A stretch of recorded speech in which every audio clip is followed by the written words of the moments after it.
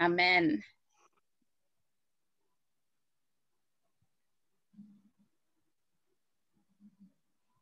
Praise the Lord. Amen. Amen. Good morning. Thank you so much, Apostle Grace, and the men and women of God who have joined us on this platform this morning as we teach on the fivefold ministry. Normally, this would be a topic we would do for several sessions, but I'll try to be, to be as compact as possible and share within the time we do have. Father, in Jesus' name, I ask you that you yourself will teach us. You are the great teacher. Please make this word simple that everyone can understand it. And let grace be upon your word, on the speaker and the hearers today. Thank you, Lord, because you are the one that ascended and you give gifts unto men. Father, we'll give you praise in Jesus' name. Amen. Amen. Amen. Someone has described the fivefold ministry by using your 5 fingers. And I want to start with that illustration generally, and then we'll start with the apostle. Now, the fivefold ministry, the Bible says, when Jesus ascended on high, he gave gifts unto men, and he gave these fivefold ministries. The apostle has been described as the thumb. This thumb here, it's the strongest, and it can touch all the others, as we shall see. Your index finger has been described more as the prophet, from that Old Testament concept that brings a warning and brings a word like that. The longest one, the middle finger, has been described as the evangelist. Go ye into all the world. The ring finger, where you put your wedding band, has been described as a pastor.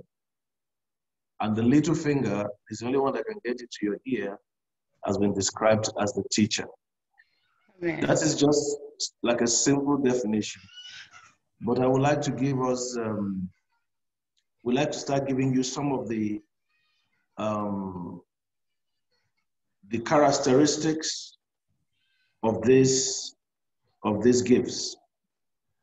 The characteristics of these gifts. So I'll start with the apostle and begin to teach along these lines today. It's very important that we know our calling, and we know that we don't get there in one day. Amen. Amen. We don't get there in one day. It's a process. Let me start by reading from Ephesians chapter 4, verse 8 to 13. Wherefore, he saith, when he ascended up on high, he led captivity captive, and he gave gifts unto men. Now now that he ascended, what is it but he also descended first into the lower parts of the earth? He that descended is the same also that ascended up far above all heavens, that he might fill all things. And he gave some apostles and some prophets and some evangelists and some pastors and teachers for the perfecting of the saints, for the work of the ministry, for the edifying of the body of Christ, till we all come in the unity of the faith and of the knowledge of the Son of God, unto a perfect man, unto the measure of a stature of the fullness of Christ, that we henceforth be no more children, tossed to and fro, and carried about with every wind of doctrine, by the sleight of men and the cunning craftiness, whereby they lie in wait to deceive. Let's just pause there. The Bible says it was Jesus that gave these gifts unto men. And he names the 5 ministry gifts. That tells you and I that we can't call ourselves. God has to call us. God has to put us there. And the apostle, that Greek word apostolos, starting with the apostle, the Greek word apostolos just means a sent one, like an ambassador. An apostle is a sent one, is a special envoy. It is a ministry that you may be called into, but you don't start there. In Acts of Apostles, chapter number 13, from verse 1 to 3, the Bible says that there were, in the church that was in Antioch, certain prophets and teachers, as Barnabas and Simeon that was called Niger, and Lucius of Cyrene, and Manaen, which had been brought up with Herod the Tetrarch, and Saul, as the minister to the Lord and fasted, the Holy Ghost said. Now, there were prophets and teachers here, but the Holy Ghost spoke concerning 2 of them. Separate me, Barnabas and Saul, for the work whereunto I have called them. And when they had fasted and prayed, hands were laid on them, and they sent them away. No one starts directly like that in the office of the apostle. Barnabas and Saul were prophets and teachers before the call of being an apostle. Besides that, the Bible says, don't put a novice in office. So we grow. You may start even in the ministry, in another ministry, and God will grow you and bring you to that place. But you don't, it's a calling. When the time comes for that, you will feel the call. And a need is not a call. It's not, oh, there's a need here. No. There'll be something God will drop on your inside. Now, another characteristic of an apostle is that apostles are foundation layers and pioneers. In 1 Corinthians 3:10-12, Paul says, according to the grace of God which is given unto me as a wise master builder, I have laid the foundation, and another builded thereon. But let every man take heed how he builded thereupon, for other foundation can no man lay than that is laid, which is Jesus Christ. So he's telling us that he laid the foundation. He's a master builder.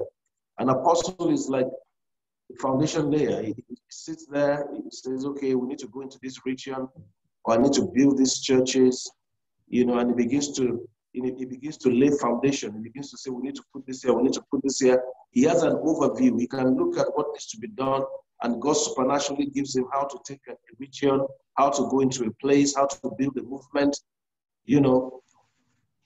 So that is important. They are pioneers. A missionary who is truly called of God is an apostle, because he goes into a region and he begins to invade that region. Many apostles plant a lot of churches. Apostles plant a lot of churches. And when God called me to this office, I didn't even know what it meant, because I came out as a Baptist, got baptized in the Holy Ghost, and he told me I've called you to be an apostle. I didn't know what apostle meant because my church background. We knew about pastors and evangelists. In my church background, we didn't really know about apostle. I never heard of it. But when God called me to it, well, I did many things before coming to where I am today. We've planted a great number of them ourselves. We go to many countries from where we are, and we keep planting churches in impossible places. In the 1040 window, in the thick of the 1040 window. Even now, as I speak, we are building one right now in a very impossible place outside of our nation. But God is grace. You just don't wake up and say, I want to do that. And I just start doing it overnight. But there's a progression. As you are faithful in one area, God can move you in another area. But it's not about titles. It's not about titles. It's about function. It's about really delivering function. Apostles have a real encounter with the Lord. 1 Corinthians 9:1-2. Am I not an apostle? Am I not free? Have I not seen Jesus Christ our Lord? Are ye not my work in the Lord? If I be not an apostle to others, yet doubtless I am to you. For the sake of my apostleship are ye in the Lord. And then you can see Galatians 1:15-24 again. He's talking that, but when it pleased God, Galatians 1:15-24, when it pleased God who separated me from my mother's womb and called me by his grace to reveal his Son in me, that I might preach him among the heathen. Immediately I conferred not with flesh and blood, neither went I up to Jerusalem to them which were apostles before me, but I went into Arabia, and I returned again unto Damascus. Then after 3 years I went up to Jerusalem to see Peter, and abode within 15 days. Other apostles saw I none, save James the lost brother. Now the things which I write unto, behold, before God I lie not. Afterwards I came into the region of Syria, and he's telling us that he was supernaturally taught of the Lord. He has seen the Lord Jesus Christ. He was given the assignment. Remember on the road to Damascus, He was blinded by that light. He saw a vision, and Jesus said he was sending him. It's very important that now everybody who's going to be an apostle, you will have a real encounter with the Lord. You will, and things like that. But a genuine encounter, because every ministry has got a position. And if we function out of our calling, we don't have the grace not to be there. It's a gift from God that God drops into your life. And then the fruit of that calling, we start to see. Apostles are fathering ministries. They father others. In 1 Corinthians 4:15, it says, for though you have 10,000 instructors in Christ, you have not many fathers. For in Christ Jesus I have begotten you through the gospel. 1 Corinthians 4:17 says, for this cause I sent to you Timotheus, who is my beloved son. And then in 2 Timothy 2:1, thou therefore my son. You can see Paul is relating to these guys that he had raised in the ministry. Apostles are fathering spirits. Of course, you can have people who are not apostles, who are our fathers in the Lord, and maybe they led us to Christ or they helped us to grow. But generally, apostles generally they inspire other leaders. They have that grace to. Ministers seem to be attracted to them. Ministers seem to want to connect with them. They carry a grace that sets people moving. They carry a grace that, one of the things that I find in my own life is I can look at somebody and be able to, by the Spirit of God, I love to help them hold their hand and give them there. In 1989, the Lord took me to heaven, and in a very difficult time in my ministry, and I could see all these cloud of witnesses encouraging me, saying, don't give up. It was like a big stadium. They were all calling my name. I didn't know how to give my name. And when I was coming out of that, the Lord said, go and encourage other Christians. I believe that ministry to minister is part of the apostolic call. And that's why when people have that kind of grace, many times, people gravitate around them naturally, like magnet and metal. An apostle does not have no business trying to force anybody to submit to them. The grace will pull them, and if it's not pulling them, you are not meant to. If it's not pulling them, you are not meant to. If it's not pulling them, you are not meant to minister to them. Hallelujah. Hallelujah. Amen. Praise God. Okay. So apostles are fathering spirits. They are fathering spirits. They help to father other people. People will come to you naturally. They are inspired naturally. And one of the other things I say about that apostolic gift is, at least for me, I don't know how it works, but I can look at people sometimes and just know where they're supposed to fit. I relate with them for 15 minutes. I just know the gift, not because of what they've done. I guess that's supernatural itself, Apostles bring balance in doctrine and order. 1 Timothy 4:13 and 16.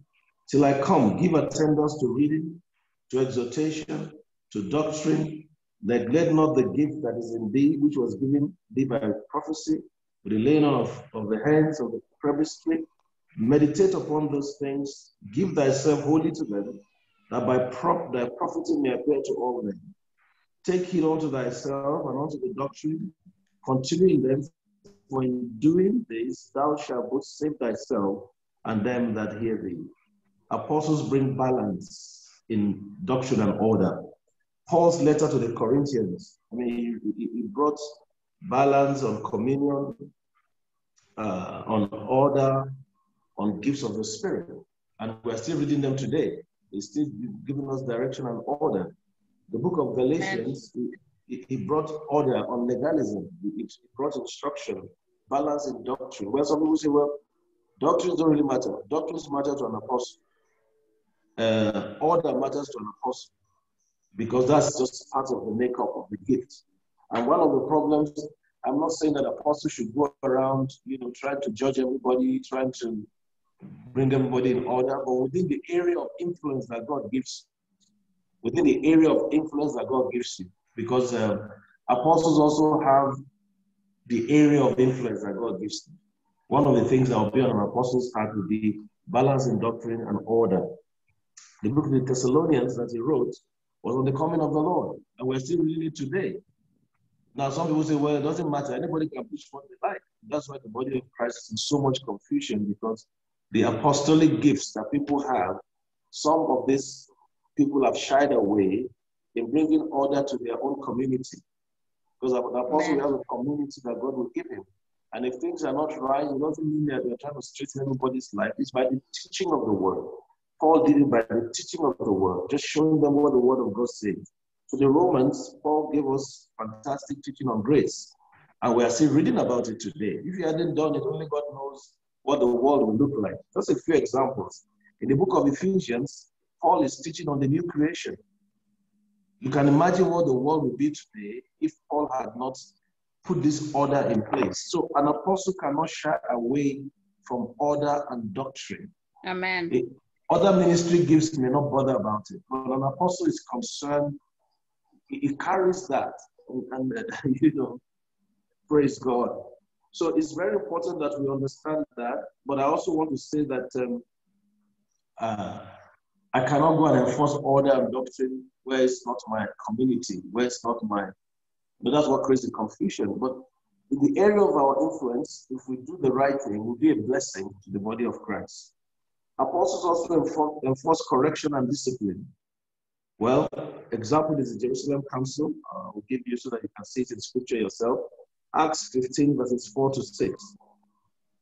And when they were come to Jerusalem, they were received of the church and of the apostles and elders, and they declared all things that God had done with them. But there arose up certain of the sect of the Pharisees, which believed, saying this, that it was needful to circumcise them and to command them to keep the law of Moses. And the apostles and the elders came together for to consider this matter. If you skip to verse 19 of the same chapter, wherefore my sentence is this, that we trouble not them, which from among the Gentiles are turned to God, but that we write unto them that they abstain from pollutions of idols, and from fornication, and from things strangled, and from blood.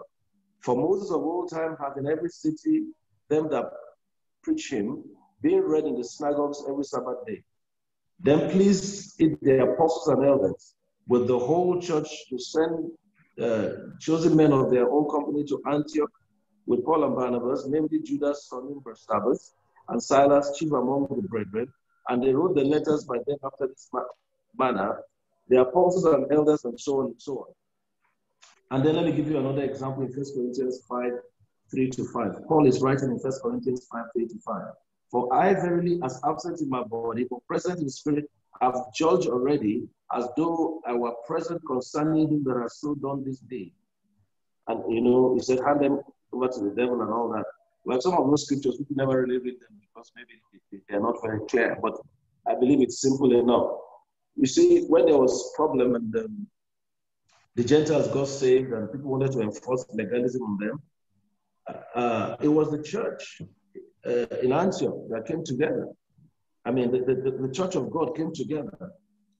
It said, then it pleased the apostles and elders with the whole church to send chosen men of their own company to Antioch. The church in Jerusalem came together. James was an apostle over the church in Jerusalem, is what I meant to say. They came together. The church in Jerusalem came together, and James was like the leader of that council.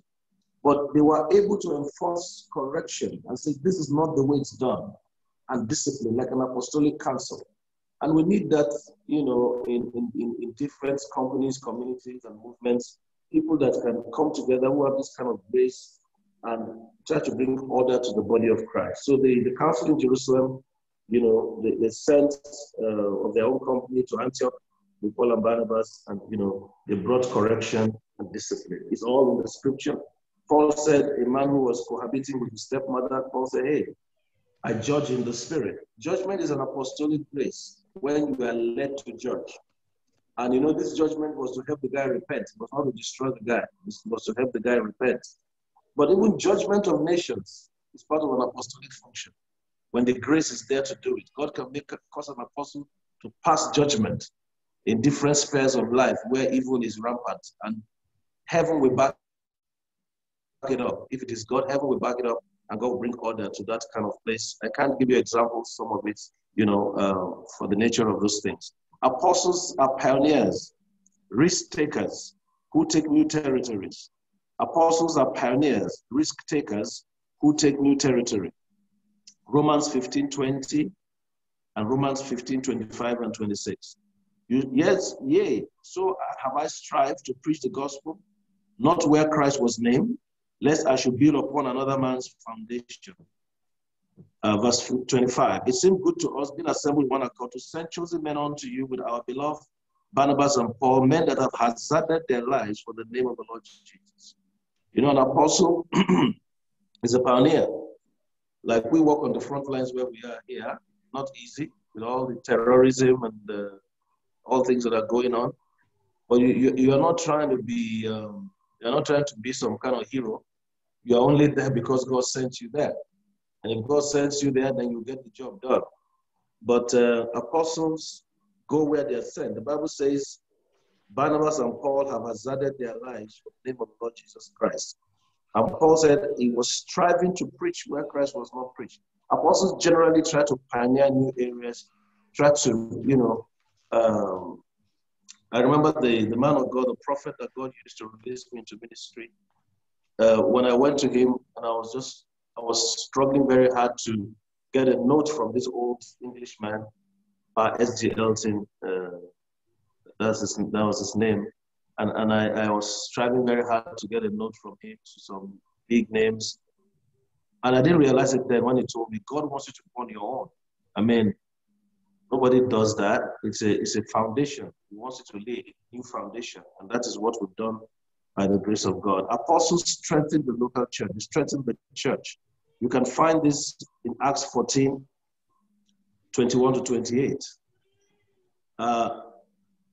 I'll just read and skip here and there. And when they had preached the gospel, verse 21, to that city and had taught many, they returned again to Lystra and to Iconium and Antioch, confirming the souls of the disciples and exhorting them to continue in the faith, and that we must through much tribulation enter into the kingdom of God. Let me pause there. There was a lot of persecution at this time.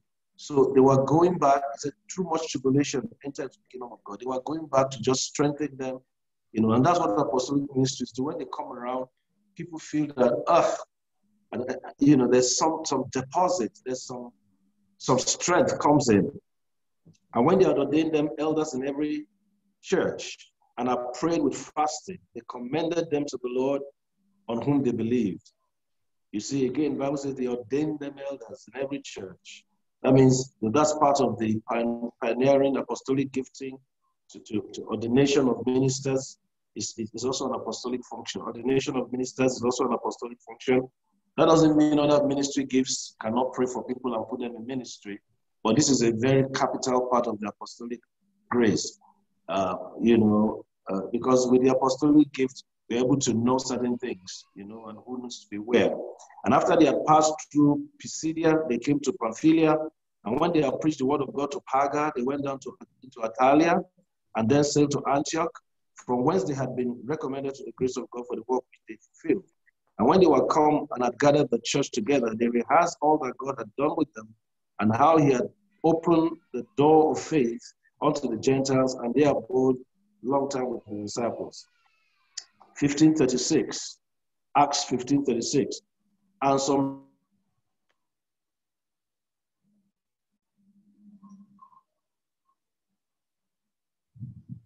they have preached the word of the Lord and see how they do. It's like a father, checking on the kids. There are different types of apostles, which I would like to also share with us. Because we are covering a lot of ground today, I'll try to move a little bit faster. But there are different types of apostles.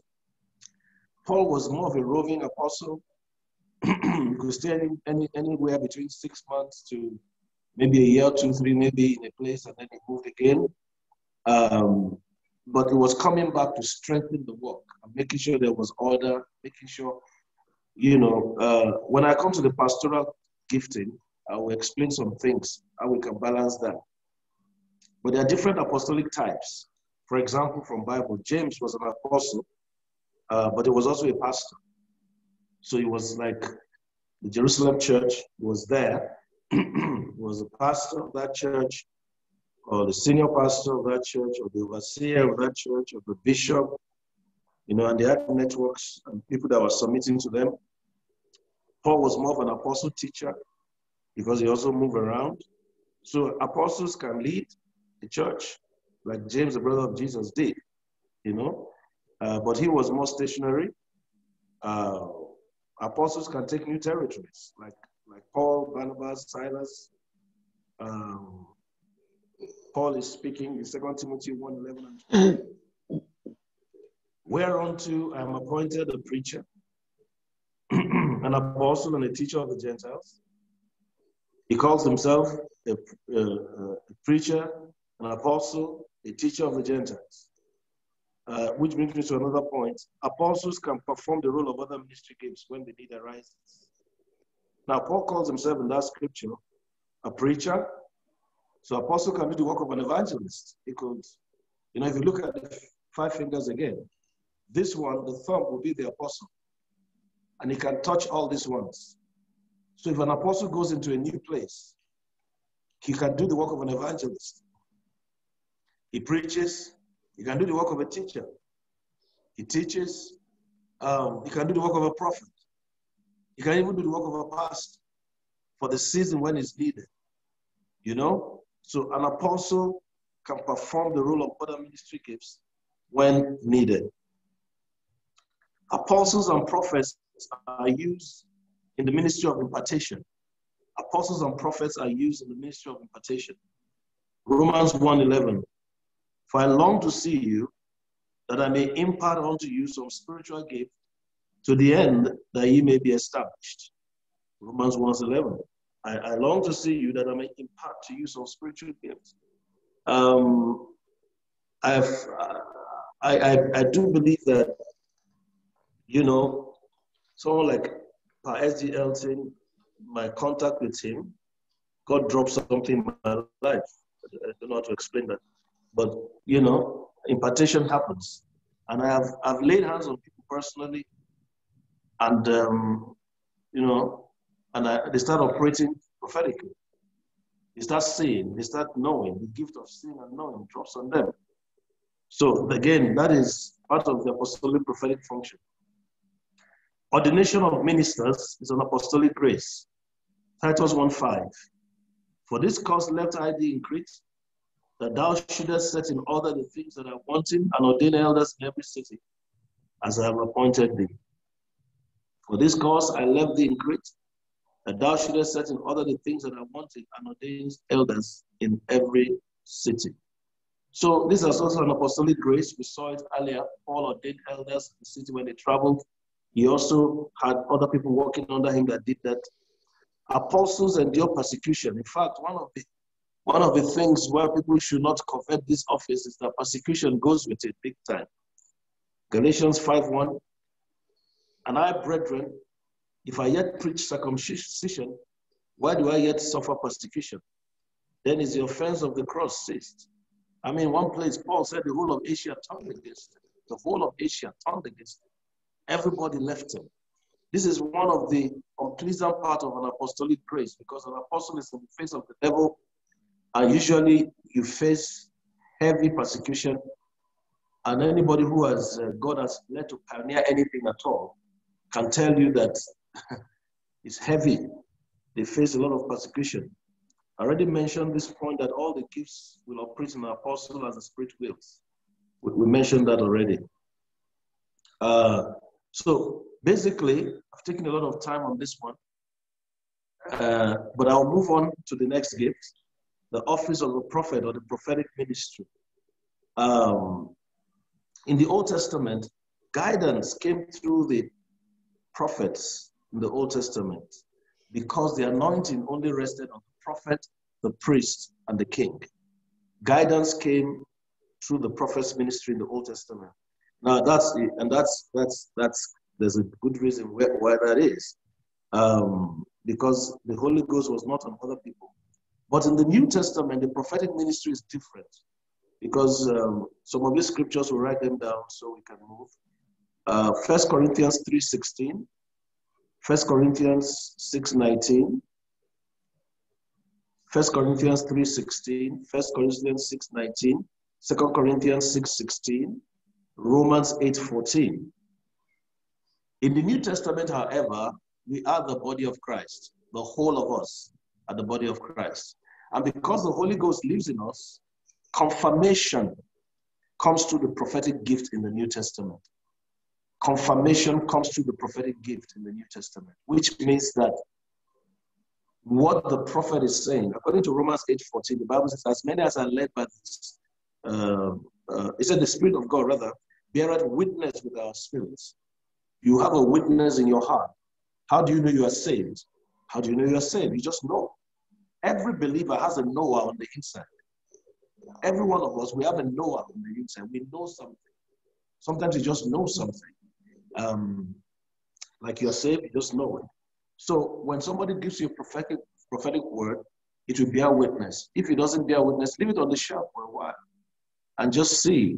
Because you are not supposed to be led by the prophets. You're supposed to be led by the Holy Spirit. That's a big difference. Unfortunately, some people don't understand that, and they go and they tell people, you need to marry this, you need to leave town, and you need to do that, and you need to do the other one, without allowing the people to have confirmation. If you don't have confirmation, and you are being made to do something, that is manipulation. You are being manipulated, and that is a manifestation of a spirit of witchcraft. Now, there are two types of prophecy.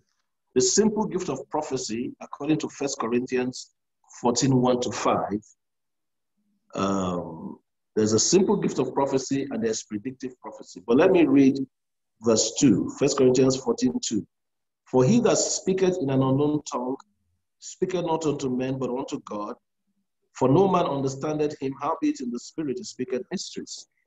But he that prophesieth speaketh unto men to edification, exhortation, and comfort. Now, for the purpose of what we are teaching, that's 1 Corinthians 14:1-5. But for the purpose of our teaching, because I'm not teaching on gifts of the Spirit today, I'm teaching on ministry gift, we need to understand that there's a simple gift of prophecy to edification, to exhortation, and to comfort. All right? There's a good example of predictive prophecy. Let me make this point. Predictive prophecy operates more in the ministry of a prophet. Predictive prophecy operates more in the ministry of a prophet. Let's go to Acts 21, verses 8-12. I would like to read that because it's very important. Predictive prophecy operates more in the office of a prophet. Acts 21:8. And the next day, we that were of Paul's company departed and came into Caesarea, and we entered to the house of Philip the evangelist, which was one of the 7, and abode with him. You know, Philip was a deacon, and Philip became an evangelist. Apparently, he got to Samaria and settled down and so on. Anyway, his daughters prophesied. And verse 10, as we tarried there many days, there came down from Judea a certain prophet. Now the daughters prophesied, but there was a prophet. They prophesied to edification, exhortation, and comfort. But there was a prophet named Agabus in verse 11. And when it was come unto us, he took Paul's girdle and bound his own hands and feet and said, thus said the Holy Ghost, so shall the Jews at Jerusalem bind the man that owneth this girdle, and shall deliver him to the hands of the Gentiles. And when we had these things, both we and they that of the place besought him not to go to Jerusalem. But of course, Paul went. Now, the difference between the prophecy the girls gave, the Philip's daughters gave, was that they encouraged the people. But the prophecy that Agabus gave, he bound his own, he took Paul's girdle and bound his own hands and feet and said, listen, you are going to be jailed. So that was more specific. That was more, and without grace, you just don't jump into that. You just don't jump into predictive prophecy because there are gifts of the Spirit. And I want to make the point that being prophetic and operating the office of the prophet are not the same. We can all be prophetic. The whole church can even prophesy and the believers to one another. We can all give encouraging words, but don't without grace, because there are gifts that operate with it. And I will explain that to you. Prophets operate in at least 2 of the revelational gifts. The word of knowledge, the word of wisdom, and the discerning of spirit, plus prophecy consistently. The revelation gifts are the gifts that they know something. They know something. The word of knowledge, because of time, just to give you a little background, has to do with the past and the present. Has to do with the past and the present, where God, we show you, like the woman at the well, Jesus said, told her history, was a word of knowledge. And then the word of wisdom has to do with the future. It's not the wisdom of James 1:5. James 1:5 says, if we lack wisdom, we should ask God. That's any believer who wants to know how to do something can ask God. Otherwise, 1 Corinthians 12:8 will not be accurate then. Because if for to one is given the word of wisdom, for to one is given the word of knowledge, for to one is given the gift of healing. So the word of knowledge, present and past and present, the word of wisdom, future, the discerning of spirits is very important in the prophet's ministry. That is to see into the realm of the spirit. There are about 4 ways you can see. You can see with your eyes closed, like when Paul was blinded by the light on the road to Damascus, he was blinded. But he saw Jesus. So he didn't see with his eyes, he saw him with his eyes, because we have eyes of the heart. And then, of course, there are trances when it's like he fell into a short sleep. Peter fell into a trance when he was on that, when Cornelius came, sent people to see him. He fell into a trance like a short sleep. And of course, there are open vision when your eyes are wide open and you see something, that's, but it's very important that goes with prophecy. So if you are not seeing, you can have an impression and prophesy, but to consistently walk in that office, this revelation gifts should be commonplace with you. By God's grace, this is part of my gifts mix as well. Sometimes I'm just minding my own business, shaving in the morning, and boom, I see a vision. Sometimes I'm even watching TV. Can you believe that? And I see a vision, I see the scroll. I just see something right on the screen, but it's not really there. Nobody else can see it. So, this is a very important gift. So we need to, that's why Paul said we should prophesy according to faith. We need to prophesy to the degree of what we have. But I tell you, the office is what we are dealing with today. And for a prophet, these gifts need to be in operation commonly. Now, prophecies should be judged by the prophetic presbytery when prophets prophesy. Prophecies should be judged by the prophetic presbytery when prophets prophesy. We read a scripture the other time, 1 Corinthians 14:29 and 30, and even and 30, yeah. 1 Corinthians 14:29. Let the prophet speak 2 or 3, and let the other judge. If anything be revealed to another and said by, let the first hold his place. It's telling us that, now let me read verse 31 so that we will understand it properly. For you may all prophesy one by one, that all may learn. I've never seen that before. I've never seen that before. Learn, and all may be comforted. I've never seen that before. Anyway, now, and the spirits of the prophets are subject to the prophet. Now, in a believer's meeting, 1 Corinthians 14:31, in a believer's meeting where it's just us, we can encourage people in the church to use their gifts of encouragement. You suddenly feel a word, and you hear a word, and you say something. That's edification, encouraging people, exhortation, and comfort. You're just encouraging. It's just there, so that we may all learn. That means, because earlier on, Paul said, I wish that you all prophesied. He didn't say, I wish that you were all prophets. They say, I wish that you all prophesied. So edification, exhortation, and comfort. We must create opportunities like that where we can encourage it. In such a situation, the pastor, whoever is leading, needs to be able to say to people, please, all the words we're expecting from you are words of encouragement. A lot of people shy away from these things, and then they complain about the dryness in their churches. So people don't want any wildfire, but I would rather have a little wildfire than no fire at all. That's why you're there as the coach. All these things are coaches. You're supposed to coach the church to go out and be effective. So when we're all together, if somebody missed it, there's a way you can tell them with love and say, hey, I think that's a bit too far, But the prophets, when a prophet stands up and says there will be no rain, you better have some people judge that, because you can bring problem and disgrace to the body of Christ. I have a team. I don't call them prophets per se, but presbytery of ministers. We come together. And will you believe that every time we meet once a week, we pray for like 1 to 2 hours, and the visions just confirm themselves. They just confirm themselves. They confirm themselves. When God shows us, things like who will win an election, who will not win an election. He shows us things about our people. But we're all there and we judge it. When we finish praying, people come up with what God told them. But these are not lay people in church. These are ministers. And that's a good way for a prophetic presbytery to operate. So that before you go and give a national prophecy and embarrass, and I think, I don't want to go into too many details, some of the things that have happened, that became sensational in recent times, if the prophetic presbytery had been operating properly, we can balance some of these things. Amen? Because if God shows something, according to what Paul says, he said, if God reveals something, the other person should hold their place, and we should judge prophecy. Now, when we judge prophecies, doesn't mean we judge people. And the fact that a prophet gives a word and it didn't happen or was delayed, it doesn't mean that person is a false prophet. Because a lot of people, the prophecy failed. The man must be fake. He needs to resign. No. A false prophet is the fruit of their lives. Now, let me show you an example. Now, let me finish reading. Let's go to 1 Thessalonians 5:19 to 21. Quench not the spirit. 1 Thessalonians 5:19 to 21. Quench not the spirit.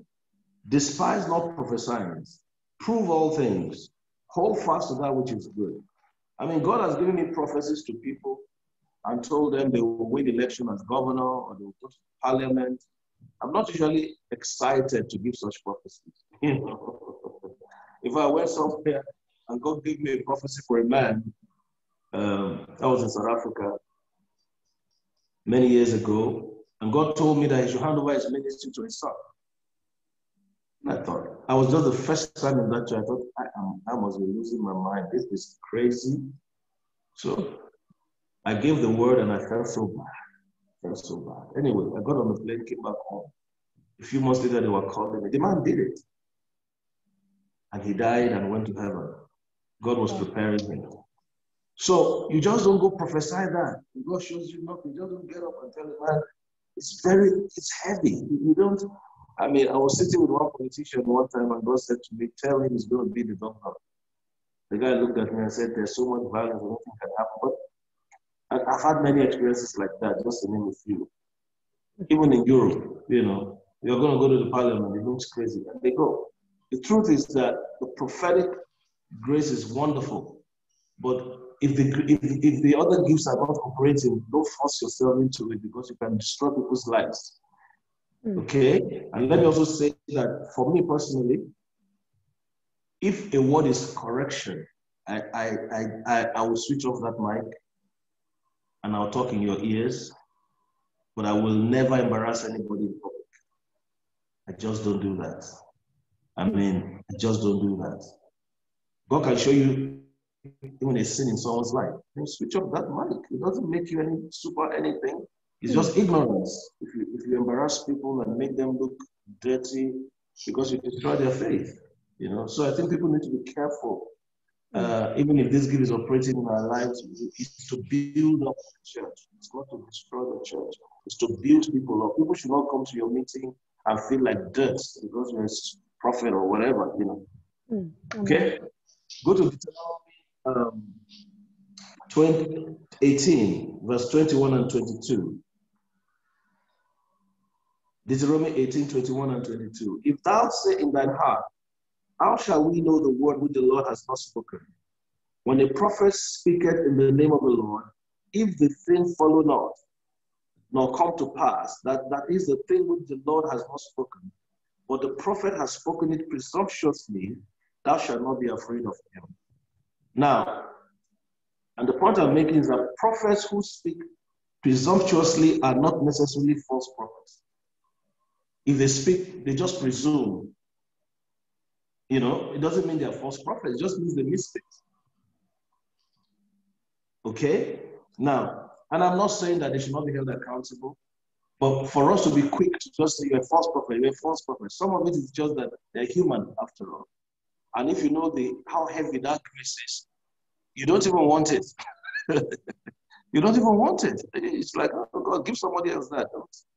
Yeah. In fact, for me, personally, I'd rather go to a meeting and pray for the sick, preach the word, and get out. But most times, the thing drops on me, and I start to see, and I start to say, and most times I struggle with it. I say, Lord, not today, not today. But when you see people crying and weeping, and it's like, who told you about me? Who, then it's a blessing. So let's not get taken with titles. Let me show you another. Let's look at another scripture. In 2 Samuel chapter 7, verse 1 to 5, you can see how Prophet Nathan missed it. But it wasn't a false prophet, but he made a mistake. Let's read it. And it came to pass when the king sat in his house, and the Lord had given him rest round about from all his enemies, that the king said unto Nathan the prophet, see now, I dwell in a house of cedar, but the ark of God dwelleth with curtains. And Nathan said to the king, go do all that is in thy heart, for the Lord is with thee. Nathan, when King David said, listen, I'm going to build a house for God, he said, go and do it. It's a great idea, but it was not a God idea. And it came to pass that night, verse 4, that the word of the Lord came to Nathan, saying, go and tell my servant David, thus said the Lord, shalt thou build me a house for me to dwell in? He said it yesterday. In the night, God came to him and said, hey, go and tell him he will not build it. Does it mean he's a false prophet? It just means he's human. So what I'm saying, I'm not saying there are no false prophets, and I'll probably touch that a bit, but what I'm saying is that the fact that something is not 100%, I mean, if you have a tap and you open the tap, the water coming out can pick a little taste from the tap, but it doesn't mean it's not water. So we should be very careful because something is not 100%. God is taking a risk on all of us to even agree to use us. Mm-hmm. I always say to people, hey, if this prophecy doesn't resonate with you, doesn't make sense to you, doesn't give you peace, throw it away, trash it, or put it on the shelf. I say that before I start ministering in prophecy. I usually try to remind myself to say that. Because some people, because they are not in the place to even receive that word, or their life is not just there yet, they don't receive a word that is true for them, So that's another, prophets do not know everything. Prophets do not know everything. You have to be careful with a prophet that tells you, I want to tell you all about your life. That's a lie.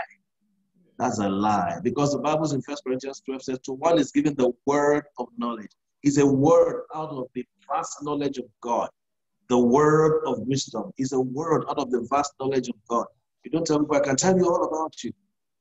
Now, I will talk about familiar spirits later, but look at this example in the Bible. In 2 Kings chapter 4, verse 27, remember the story of the Shunammite woman when her baby died, her child died, and she went to the prophet. The prophet said, and when she came to the man of God to the hill, she caught him by the feet. But Gehazi came there to thrust her away. And the man of God said, let her alone, for her soul is vexed within her, and the Lord had hid it from me and has not told me. You all agree that Elisha was a top prophet. But he didn't know that. So you don't need to be afraid of prophets that, oh, this prophet knows all about my life, this prophet. God doesn't give you a gift to make people uncomfortable, to make people worship you, and another example again is that in 2 Kings chapter 5, verse 10 and verse 25 and 26, I'm not going to read that. Gehazi, 2 Kings 5:10, and then verses 25 and 26. Gehazi took the gift from Naaman. If Elisha always knew everything he did, he wouldn't have tried it. But Elisha said, but my spirit went with you when you did it. So it's very, very important that we don't get into bondage to prophets and feel that the prophet must. And let me say another thing. A lot of people, when they, at least in this part of the world, They want to get married, go to a prophet. They want to do this, they go to a prophet. They want to. There's nothing wrong in seeking counsel, but you have to know that these gifts operate as the Spirit wills. You just don't operate it, Sometimes I want it to operate, it doesn't operate, I just leave it. But I'm always happy when it operates. When God moves on me like that, I'm always happy when it operates. So, but every child of God needs to develop that inward witness. When you have a check, a stop sign, a green light, you need to develop that in your life. When you develop that in your life, hey, the prophet will confirm what you already have. Now, familiar spirits know things about people, but it's not the spirit of prophecy. Familiar spirit they know things about people, but it's not the Holy Ghost. Go to Acts chapter 16, verse 16 and 17. Let me read this one. Acts 16, 16 to 18. And it came to pass, as we went to prayer, a certain damsel possessed with the spirit of divination met us, which brought her masters much gain by soothsaying. And the same followed Paul and us and Christ, saying, these men are the servants of the Most High God, which show unto us the way of salvation. And this did she many days, but Paul, being grieved, turned again and said to the spirit, I command in the name of Jesus Christ, come out of her. And it came out of her same hour. There was trouble there. This girl was possessed with the spirit of divination. In some churches today, she will be a prophetess or a deaconess or something. But because people cannot tell the difference. Now, what she said was true. She said, these are the servants of God telling us the ways of God. But it was not inspired by the Spirit of God. It was inspired by a spirit of divination. And sadly, in our part of the world, I know people they call prophets who are actually operating by the spirit of divination. They know things because even traditionally, there are people that can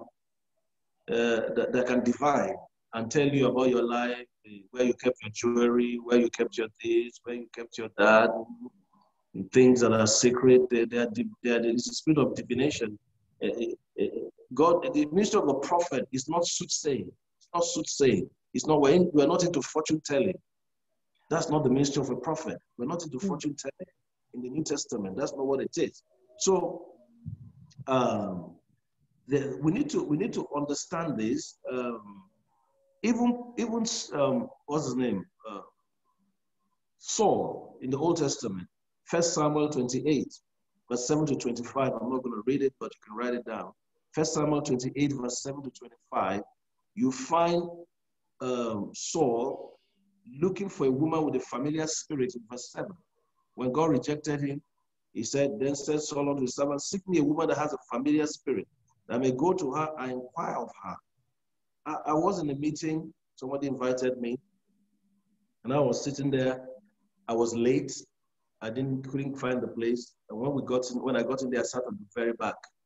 And there was a prophet, so-called, and all the word of knowledge and word of wisdom he had was about people's bank accounts, people's ATM numbers, people's, and people were spinning around and coming to drop that. And I just said, this is not the Holy Ghost. This is not it. When all the words that God gives you is about money, we need to question the authenticity of that gift.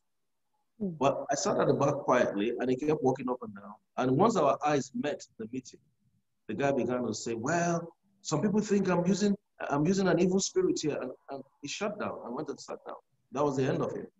The thing is that there are familiar spirits. And the fact that somebody tells you something that is true, like some prophets give phone numbers and all this kind of thing. And I'm not saying the Holy Ghost cannot do that. But you have to check to be sure you have peace about it. All these prophecies about go and bring your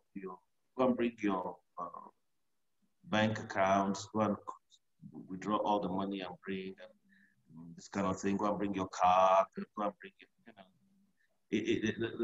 That's not the spirit of the Lord Jesus Christ. The church must be careful with those who prophesy for the wages of divination, like Balaam. The church must be careful with those who prophesy for the wages of divination, like Balaam. Balaam started well, but didn't finish well. Judges 1, Let's see. Jude 1:11. Jude 1:11. It says, woe to them, for they have gone in the way of Cain, and ran greedily after the error of Balaam for a word, and perished in the gainsaying of Korah. You know, Balaam, if you read the story, Numbers 22:13 to 17, if you read the story, they brought gifts to him, and it tainted him at the end. Eventually, although what he did eventually was that he advised how to make the children of Israel sin by making them worship false gods, and they were committing fornication and all that, and judgment came on them, all because of gain. You don't prophesy for money. You don't heal, or you pray for the sick on a healing line, and people put money in your hand. You have to say no. I mean, they can give into the offering, but you know, it's like you're just a diviner. You put money down, then you begin to speak. That's how it is done in traditional religion here in Africa. You go in, you drop some money, and then the guy then the money will prompt the gifts, you know. But that's crazy. That's not the Holy Ghost. That's not our spirit. What people need to understand, see, from the Western standpoint, from people in the West, and let me help you clarify something. The fact that you got into a place and you felt something doesn't necessarily mean it's the Holy Ghost. A lot of people go to many places, they say, oh, I just felt something. Well, you need to check it. The Word of God, there are so many signals in this room now. The Word of God is the decoder. If it's not lining up with Scripture, if it's not giving you peace on the inside, then it's not God. I know one guy, we were ministering somewhere in the US, and the pastor told us that somebody, they had gone to a particular place in Africa, I will not mention where, and a prophet had ministered to them. When they left, one of the young men that went with them became wildly insane, mad. They had to literally chain him down to get him back home. And the Holy Ghost doesn't do that. I don't have a lot of time. Maybe God will give us another opportunity, but I want to get through what I that we're in a new covenant, where this new covenant, the Holy Ghost lives in us. And when we spend so much time, you know, in Africa, when you go to a juju man or a herbalist or a voodoo man, you are given so many elements: water, salt, honey, padlock, leaves, new money, and sand. God might lead a prophet to do a prophetic act. Okay? A prophetic act. It might, like Jesus, and put it in somebody's eyes. Okay? The person was healed. But how many times did he do that in Scripture? You cannot make a prophetic act into a doctrine. Sadly, sometimes you see on social media prophets telling people to eat grass. People are eating grass like sheep. And prophets tell people to drink petrol, benzene. You're drinking petrol? Because the prophet said, come on, what's wrong? We have the Holy Ghost. So genuine prophets stay with the Word of God first. And what they give you will confirm in your heart. But if you are restless on the inside, you need to be careful. Because people say, oh, I just felt a presence. Of course, anywhere there's a spiritual activity, you're going to feel the presence. But you need to be sure that you have peace in your heart. The Word of God is first place. Now, we also need to know that there are conditional prophecies. 2 Kings chapter 20, verses 1 to 5. 2 Kings 20, 1 to 5. You can read it on your own, and I will just tell you what it's all about. 2 Kings 20, 1 to 5. You remember the story there of Hezekiah? Okay. I have so much notes here sometimes. All right, here it is now. 2 Kings 21 to 5. Remember the story of Hezekiah? The prophet said, you know, set your house in order, you will die, verse 1. And then he prayed and he cried. And verse 3, 4 says, and it came to pass afore or before Isaiah was gone out into the middle court, that the word of the Lord came to him saying, turn again and say to him, I'm going to extend his life. So I paraphrase. Now that was conditional. The moment Hezekiah repented, God said, it's not going to happen. So, Abraham, go and kill your son. Abraham, don't kill your son.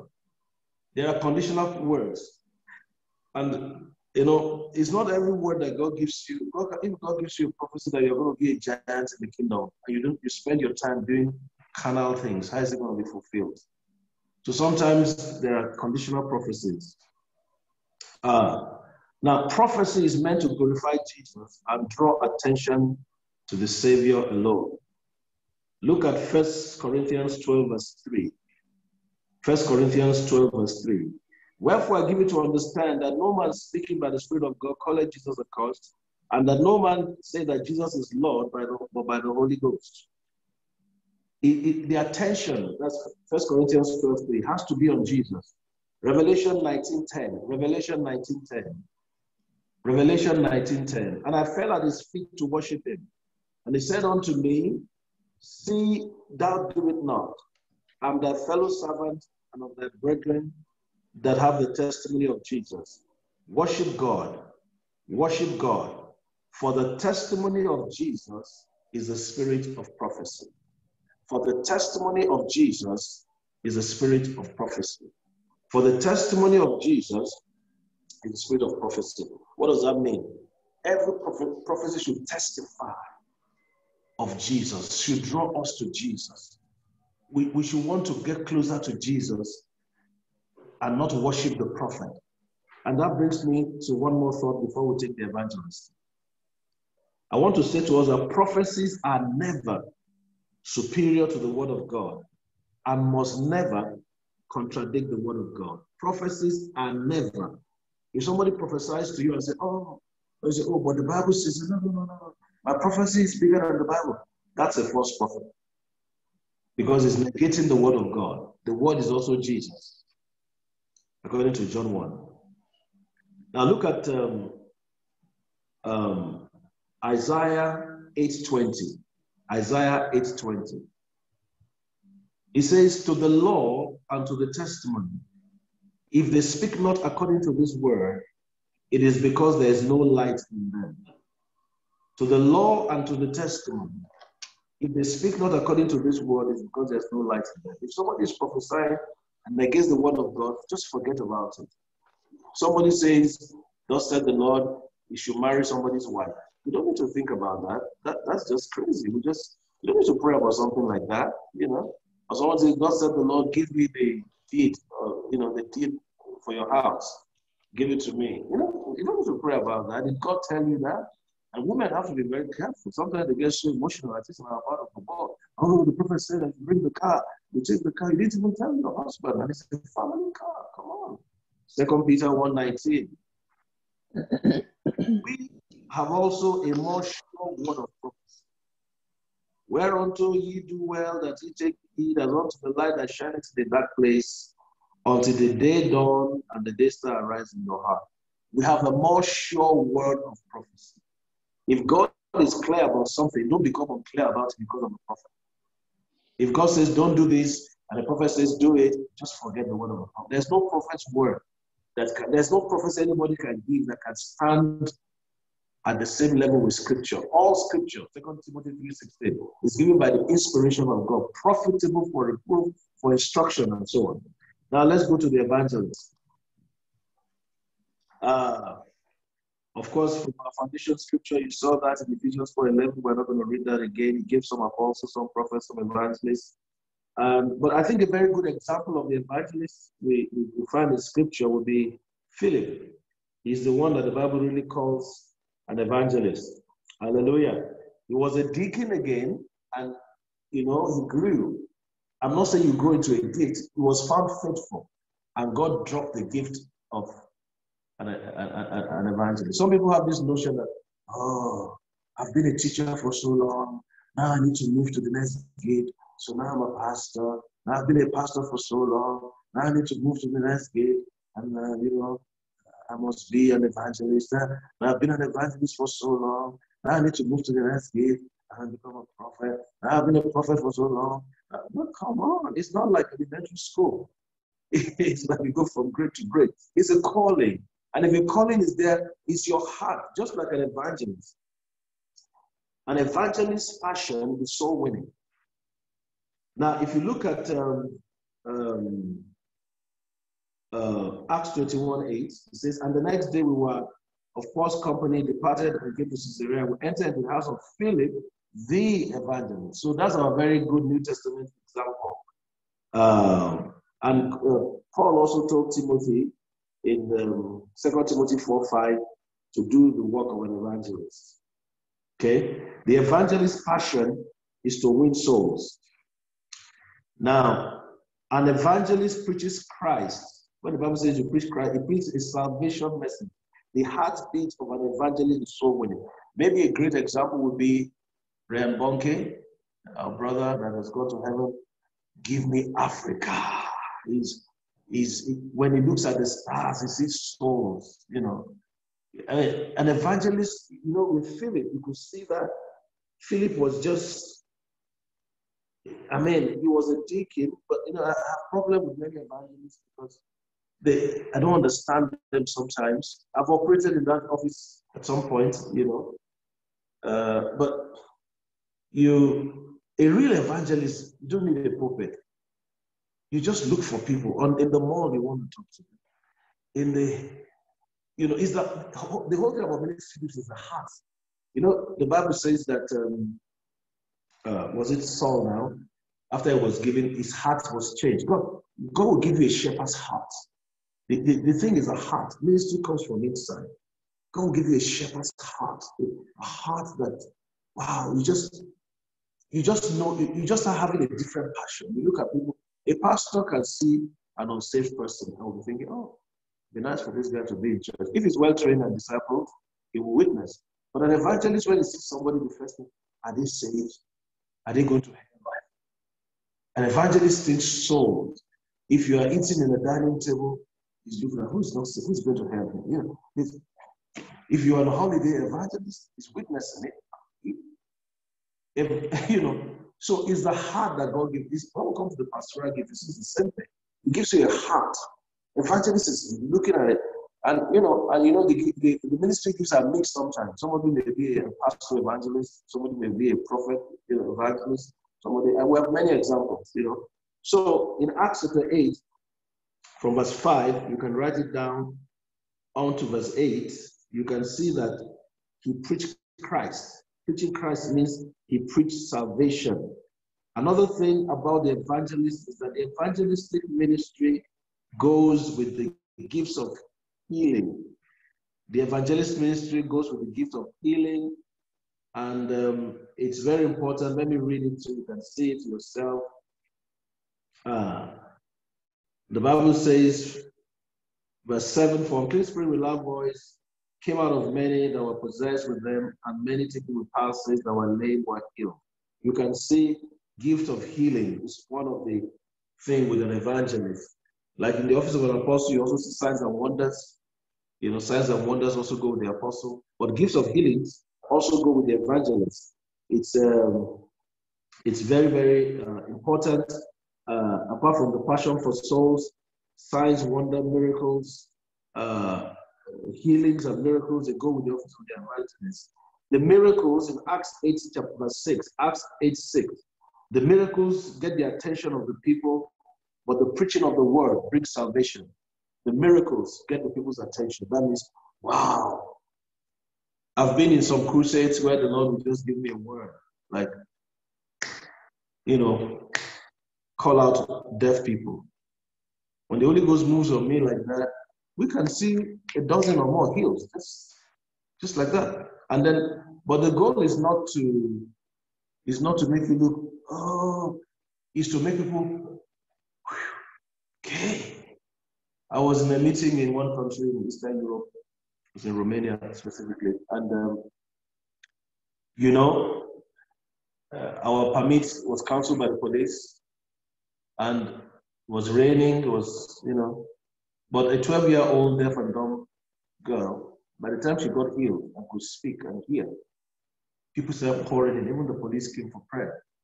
So the gifts of healing and miracles, the mission of an evangelist is to get people's attention. But it is the preaching of the word of God that wins people to Christ. Now, if you look at that story, let me also say that the ministry of exhortation is not the same as that of an evangelist, because healings and miracles do not follow an exhorter. There's a ministry of exhortation in Romans chapter 12, verse 8. Romans 12, 8. Or he that exhorted on exhortation, he that giveth, let him do it with simplicity. An exhorter is somebody that stirs up the people. An exhorter can come in and just, he kind of stirs the people. But an evangelist will have healings and miracles. And it's about God's grace. If it's not there, just stay where God has placed you. So an evangelist's passion is for souls, and you realize in that story that Peter and John had a ministry to minister the Holy Ghost baptism in Acts chapter 8, Acts 8, 14 to 17. Apparently, Philip did not have that kind of gifting. Praying for people to receive the Holy Ghost. All of us can do that if we learn how to do it. But there are people that are gifted to do it. Okay? Peter and John had a ministry to minister Holy Ghost baptism because it was sent for. And it was when they came that the masses received that. I've seen this in my life over the years that I can hardly remember anybody I prayed for to receive the Holy Ghost baptism when they didn't receive. I mean, it could be thousands of people. So evangelists have to work with other gifts. That's what I'm trying to say here. An evangelist has to work with other gifts. And I also want to say that an evangelist ought to have a home church. A lot of evangelists say, well, I'm an evangelist, I just want, an evangelist should not be a lone ranger, just running around, because you need other gifts around you.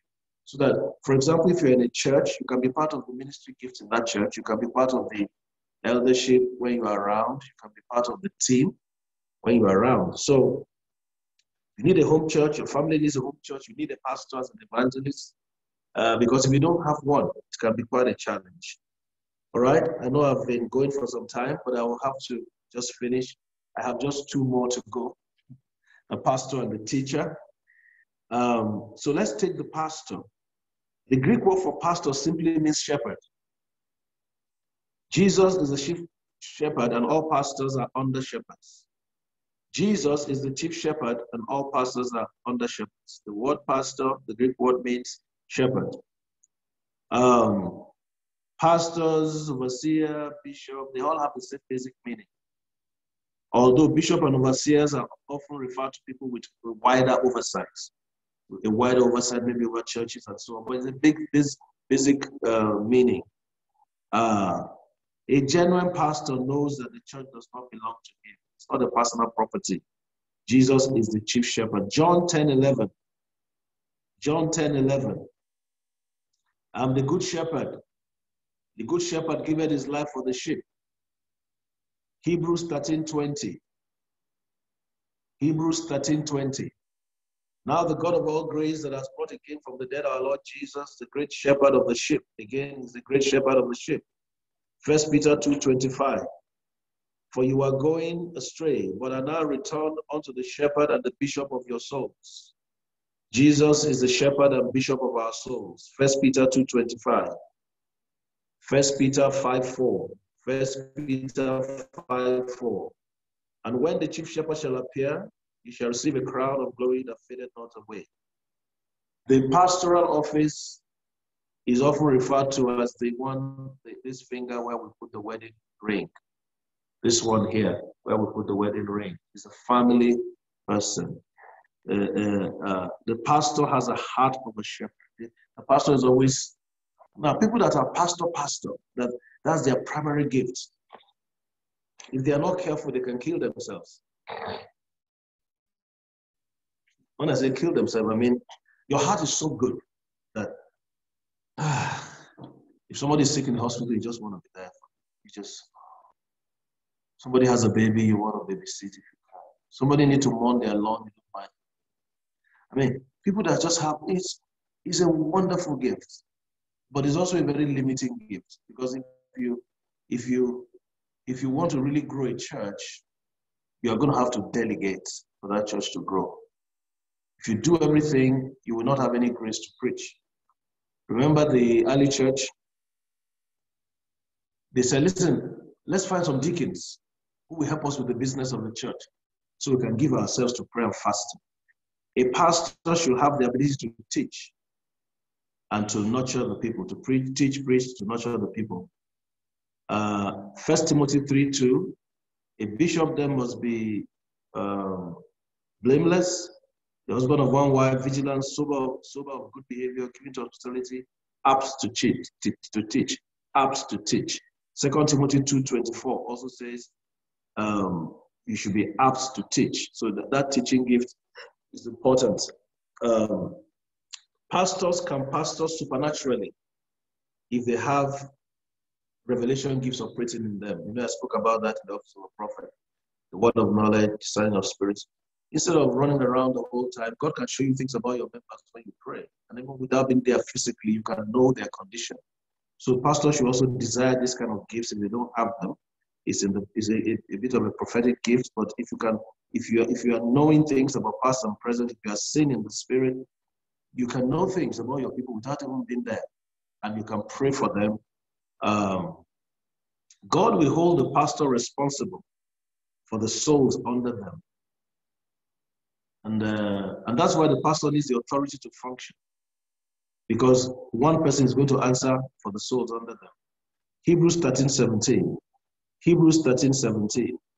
Obey them that have rule over you, and submit yourselves, for they watch over your souls as they that must give account, that they may do it with joy and not with grief, for that is unprofitable for you. So pastor is the primary gift in the local church. Pastors must learn to delegate to be effective.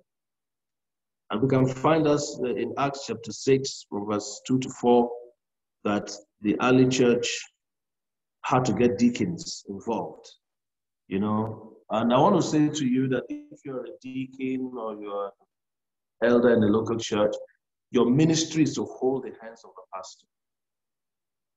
I will say one or two things on this from my experience, is to hold the hands of the pastor. If the pastor is running up and down the whole time, traditionally people say, my job, I'm a carpenter, I'm a doctor, I'm a lawyer.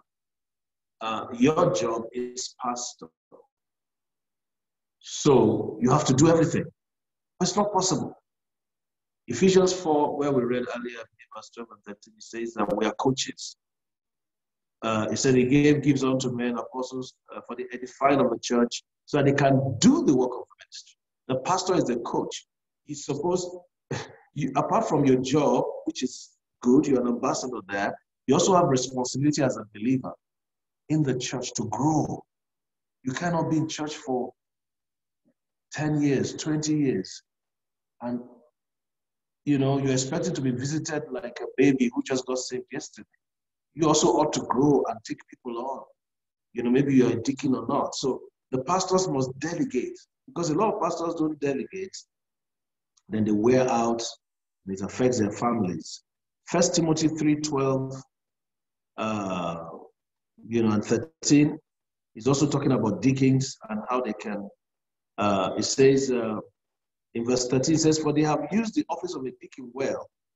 They purchase to themselves a good degree and great boldness of the faith, which is in Christ Jesus.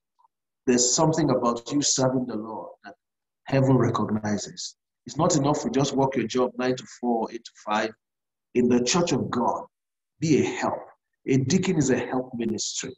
It's a help ministry. You need to be a help. You need to find something you can do as you are being discipled in church to help the ministry of the pastor. Now, the apostles were the first gift visible in the early church, and then other gifts developed. But the thing here is that, the apostles were the first pastors of the early church. There was no other gift. It took time for gifts to develop. The apostles of the Lamb, those who were with Jesus at the beginning, they were the ones that were more or less doing everything. There were certain people like Philip the evangelist, And because of that, elderly people were used to lead churches. And this is very, very important because it goes against the traditional concepts that we know. And I want us to pay attention to this. Now, in Titus 1:5. For this cause left I thee in Crete, that thou shouldest set order the things that are wanting, and ordain elders in every city as I have appointed thee. That word elders, really prebosteros, really means an elderly person, a senior. It's not a ministry gift. It's not a ministry gift. It's just an older person because gifts were still being developed. It was, God was still trusting people and raising them because the apostles were the ones who first pastored those churches and looked after them with the help of those deacons. Now, please let me be clear. There are church systems that do that. Just find some elderly people to run things because there are not many ministry gifts there. And, elders in the local church, deacons in the local church, as far as I understand the Bible, they are also to hold the hand of the pastor. Many times they become governmental authorities. Some churches are choked because, I know of a church somewhere that some elders have been there for 50 years. They don't even know why they're elders. They just sit down and, many of them, they've been there since their 20s. Their father was an elder, their mother was an elder, they were elders. All that kind of traditional concept does not allow the church to be vibrant. So I believe that elders and deacons should hold the hand of the pastor. I will come to accountability of the pastor because someone will say, well, that means the pastor is a dictator. I'm going to deal with that, sure. A church leadership team should have other ministry gifts.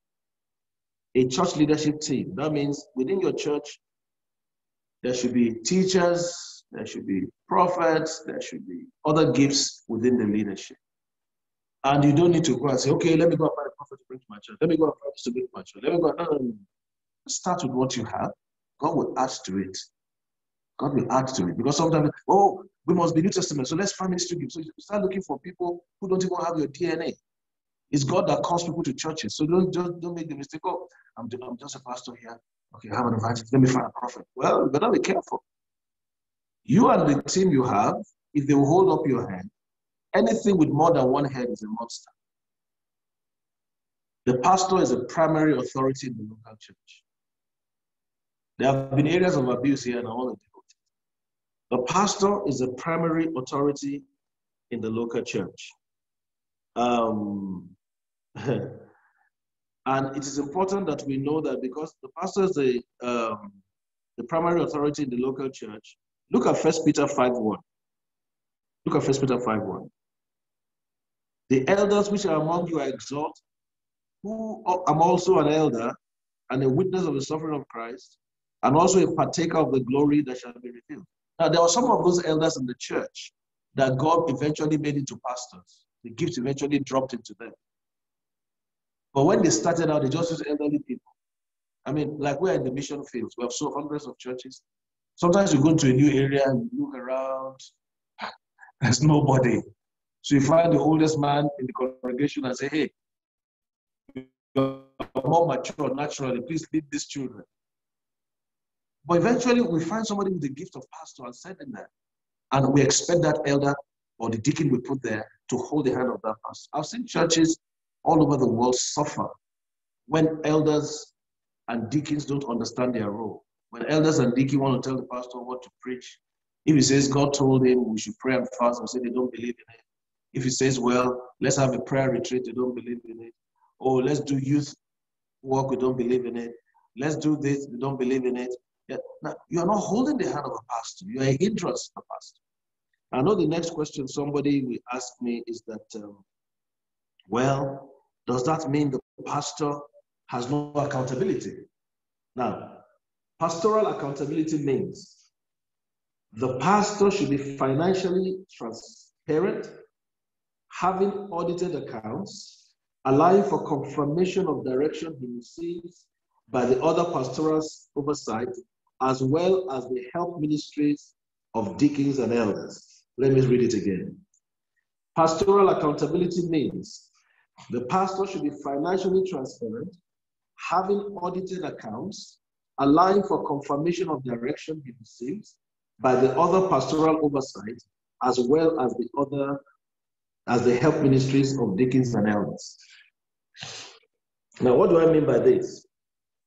That means that the pastor, if God says to the pastor, have a children outreach, the other ministry gives in the church, maybe evangelist teachers, those who form your team, even if they are not evangelist teachers, maybe they are elders in the church, you need to share that and carry them along. But they must also understand their role. Their role is not sitting in judgment. Their role is not confrontation. It's not the church is not a democracy. It's not a political party where the yea have it, the nay have it. I mean, if in your constitution you have a place for voting, fine. But when it comes to spiritual direction of the church, allow that man to hear from God and hold up his hand. But in terms of finances and auditing of account, let the system take control. Let the system take control. And if God gives a pastor a leading, a wise pastor must have tact. T-A-C-T. You should have tact. You just don't go around and push everybody around and say, hey, God told me this, all of you shut up there. You must carry them along. It's very, very important. So the pastor is the leading authority of the local church. Deacons and elders should be delegated to handle the business side of the church.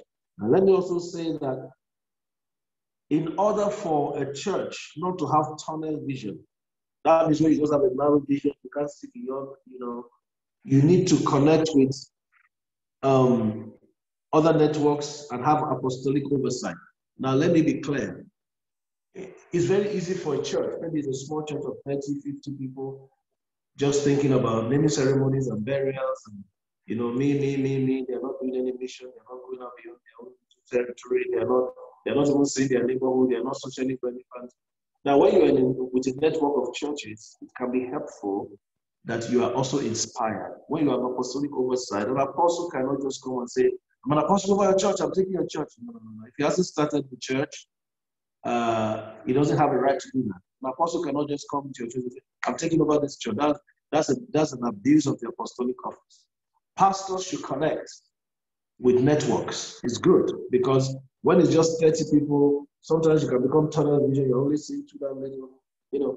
Find other people that are networks that are bigger than yours that God leads you to. And the goal of the network is not to control the pastor, it's to inspire him. I have a network called Ministers Apostolic Network International. We have at the moment about 200 churches in that network. We don't run those churches.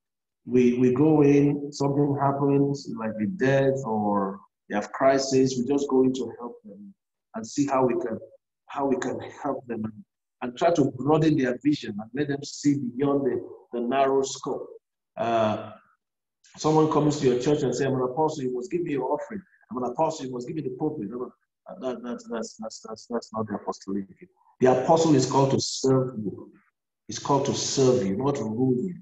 It's called to serve you. But let me also say quickly that if you are in a church that has a system in place as a pastor, maybe for example you're in a church that has superintendents over you and they have district pastors over you, don't go there and try to change that. You don't go into a person's house and try to rearrange the furniture. You came there, they already have a system. See how you can work within that system. See how you can use some tact, humility, prayer to get those elders, to let them see, to broaden their vision. Otherwise, find yourself a place that suits you. Because sometimes people go into a church and say, well, I'm the ministry gifts, I'm supposed to be here, I'm the spiritual head of this church, and these elders are giving me trouble. Well, find somewhere where you can lead. But like I said, there has to be a balance here. All right, I hope I've said enough there. I have one more thought. But if you read 1 Corinthians 3, 1-7, I believe you will find 14 qualifications of pastors, bishops, and overseers. From 1 Timothy 3, 1 to 7. There are 14 qualifications. And I'll just call them one by one. You can just, it's the same for pastors. So you must be patient, not a brawler. A brawler is somebody who's always fighting, not covetous, and is not greedy for money. Your home must be well ordered. You should not be a novice. Don't be green. Get us some experience. You must not be given to wine. You are not somebody who's always in bars and drinking. You are vigilant. You are sober.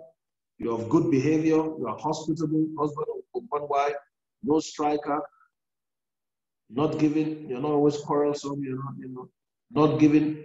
You're not greedy for money and so on. There are qualifications there.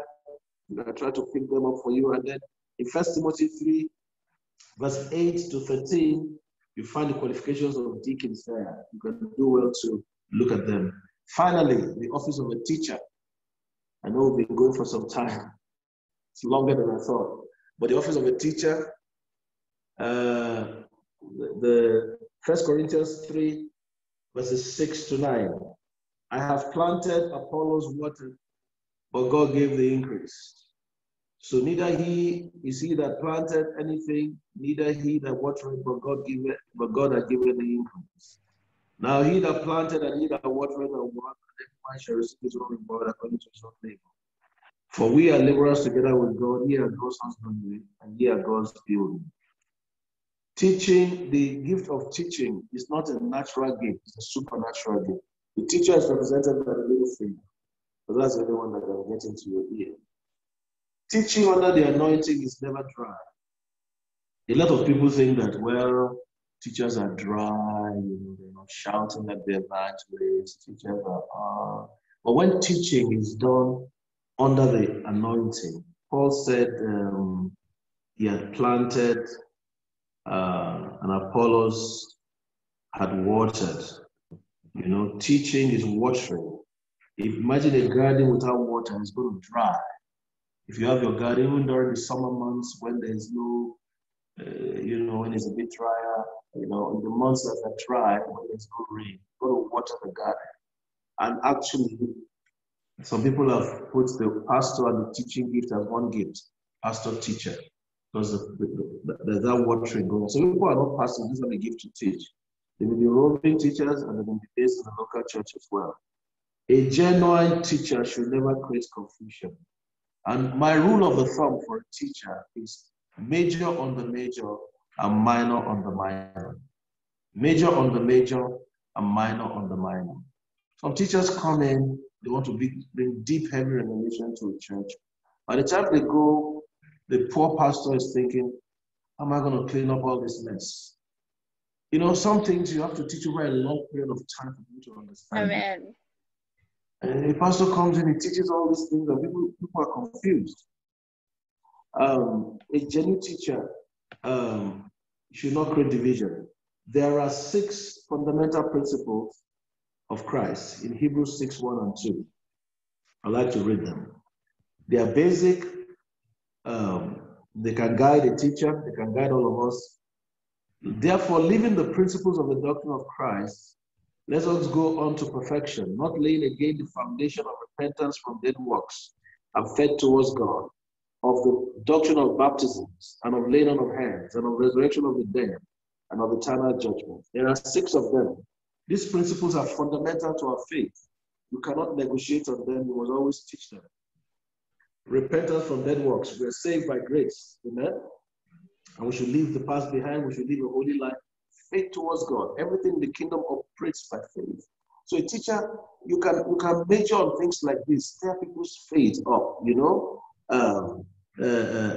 repentance from dead works. Faith towards God. Our faith in the covenant. Our redemption in Christ. Things like that. How to walk in faith in the reality of what Jesus did for us. The doctrine of baptisms. You are baptized in the body. You are baptized in the body of Christ by God Himself. You are baptized in water. You are baptized in the Holy Ghost. Those are fundamentals. Laying on of hands is also important. We lay hands on the sick. Jesus said, we lay hands on the sick to recover. We lay hands also to release people into ministry for impartation. and things like that. Resurrection of the dead. It's important that, unfortunately, these days, a lot of some of these things are not emphasized. But when people remember that they are going to go to heaven, that if Jesus tarries, they are going to die one day, and their body will be raised supernaturally. It helps you to live focused life. Resurrection of the dead, eternal judgment. That our works, will be judged someday, and things like that. These are things that make our devotion to God very, very important. I also want to say that the New Testament church, we are more in the epistles of Paul. You realize that on the day, many of the things you read about, the revelations you read about, are in the epistles. Paul wrote so many things to us in the New Testament. I think we should focus major on the major. Sometimes there are many things you learn in the seminary, many theological concepts that will not put on food on anybody's table. They are just for knowledge. They are just for you to be able to, you need to be practical. Teaching should be practical. When teachings are when they are not simple, people are confused. They should be able to apply it. If it's not simple enough, I cannot apply. So I will have to say I'm going to stop here and thank Apostle Grace for this opportunity. I'm sure there may be one or two questions. I don't know if you want to do that today or another time. You can decide. Or maybe you can write the questions and then send it to me, and we can have another session where I will deal with them. I think that probably will give you more time to gather your questions together. So I'd rather suggest that, because already we've been on for nearly 2 hours now. So maybe questions can be another day. I don't know what the set woman of this commission thinks. Yeah, I'm so blessed, and I close. I mute my microphone to just listen, and I'm so blessed for the teachings. As you have mentioned, I think it's better that the questions can be sent. We can reserve it for next time when we get the time to work on it, because this is very profound teaching, and it's going to bless many, not only we here, but around the world. Thank you very much for taking the time to be with us, to impart the knowledge to us. We appreciate you, and we appreciate your ministry. Thank you so much, Apostle Grace, and greetings to all your precious people there in Norway. You have tried to get me to your ministry many times. I remember you when you were in, what's that place? Science Down. And I came to teach at your Bible school many years ago and prayed for you. You are doing well. Unfortunately, I've not been able to come to your ministry, but now with all these things in the world now, you're able to have me on your platform. What an honor. I thank you so very much, and the Lord bless you. I'll be happy to take questions, and when you send them to me, we can fix the time. And I say a big blessing to all your people there. Lord, I just pray your grace on everybody who has joined us today, and I just ask, oh God, that you will increase them on the inside, you will strengthen them with might by your Spirit in the inner man, perfect all that concerns them. I thank you that we will live purposefully in this end time, and your grace will be strong upon us. We'll find our place and fulfill our ministries. To you be all the glory, Lord. In Jesus' name, amen. Okay. Amen, amen.